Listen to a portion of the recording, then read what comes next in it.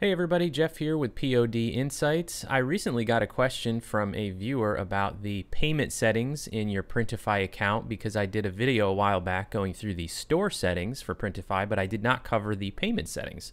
And I thought it was a great question, so we're going to take a few minutes today and talk about the two options that Printify gives you for paying for the fulfillment of your orders. So if you're interested in learning why you might want to use either method, stick around.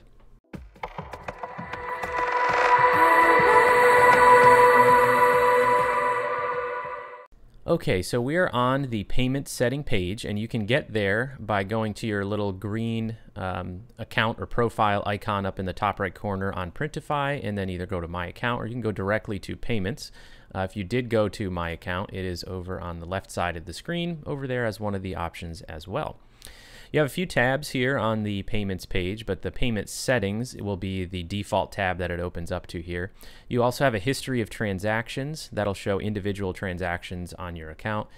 Invoices, which are exactly what they sound like. It's a collection of transactions grouped together by period of time. Good to have access to if you ever need to go back and look at something from prior months. And then you've also got a history of withdrawals, which if you never take money out of your account will be an empty or blank section.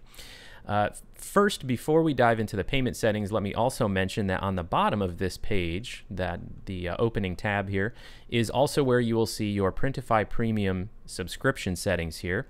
And if you currently pay for Printify Premium monthly, you would see the option to go to an annual subscription. If you don't currently have Printify Premium at all, you would see the option to enroll here. But we're not talking premium today, we're talking the payment settings. So let's scroll back up and talk about each of the two settings and why you may or may not want to use each one. We will start with the easier of the two, and that is the setting up a credit or debit card. So that's the one on the left side here. If you click on this box, you'll get a pop-up window that gives you all of the fields necessary to add your credit card information as well as your billing address. And you simply hit at the bottom here, you'll hit the add card green button, and it will validate your credit card information and save it to your account. So couldn't get much easier than that. But what happens if you do that? Well, because with the print-on-demand business model, you have to pay for the fulfillment of your orders. It doesn't automatically come out of your Etsy account, right? Etsy pays you, and then you pay the print-on-demand supplier, which in this case is just going to be the Printify platform. They're the intermediary for all of the suppliers. That's why you need to have some type of payment on file to begin with. But what happens if you save a credit or debit card is that each individual order will be charged to the card that you've saved on file. And that's assuming that the balance in your account is zero. So if this current balance up here was zero, then the next order that comes in when it goes to fulfillment will be charged to that credit or debit card that you have on file. So why would you want to go with this option? Well, first of all, it's easy. You don't have to worry about anything once you save your credit or debit card, as long as nothing happens to your card where you have to replace it because it gets lost or stolen or something like that. You really don't have to worry about very much after you've saved it to your account. Otherwise, it's very low maintenance. And there are no, as it mentions here on the page, they don't charge you any fees or anything like that. So it is actually a pretty easy method to go with. Now, the reason why some people don't use this method is because each individual order getting charged to your credit card, if you're doing a pretty high volume of business, that will result in a lot of individual charges on any given day. So let's say you get 10 or 20 orders in one day.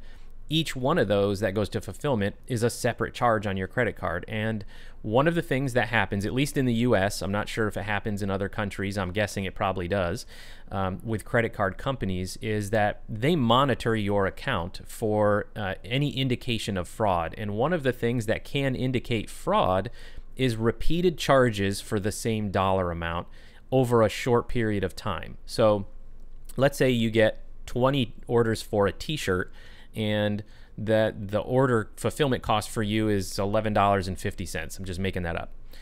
You're going to have 20 separate charges for $11.50 on that credit card in one day.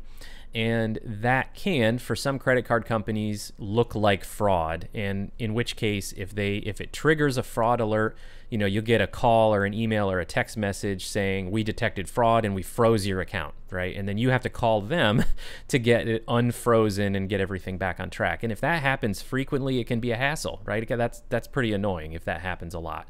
So it kind of depends on your credit card company.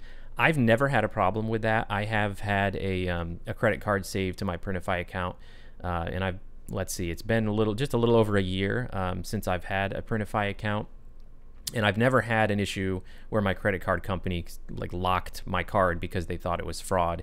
But if you try to use that and you do run into that problem, that can be a reason why you may want to go with option B, which is to add a balance to your Printify account. And you do that, the way they support it is by using PayPal. So if you click on this option on the right, the first thing it's going to do is ask you to enter a dollar amount. So let's say you put in, $500. When you hit transfer, that's going to pop up a second window that will log you in, or bring you to the login if you're not already logged in, to your PayPal account, and it will basically work just like any other PayPal checkout that you would do if you were shopping online. It'll take you to a page that tells you, here's what you're spending, which payment method do you want to use, double check your billing or your shipping address, in this case you're not shipping anything, and then just hit submit, or I think it's continue or something like that, and it brings you back here to the Printify site, and you will see that the funds were added to your balance up here. And you can see I do have a balance right now. I'll explain why in just a minute. And so that's how that works. So the downside to that is that it is on you to remember to come back periodically and add to your balance.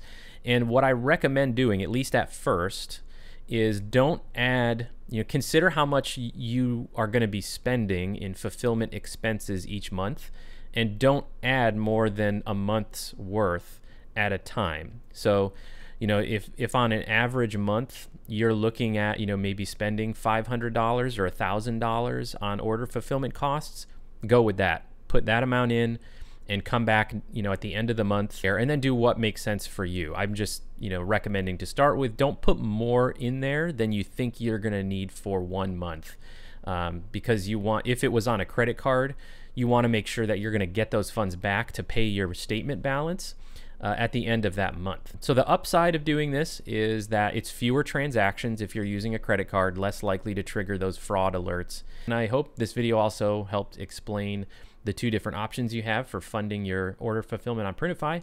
Let me know if you have any other questions about the payment settings for Printify or Printful, because Printful has a very similar setup where they have a wallet, kind of account where you can add a balance as well. It works basically the same.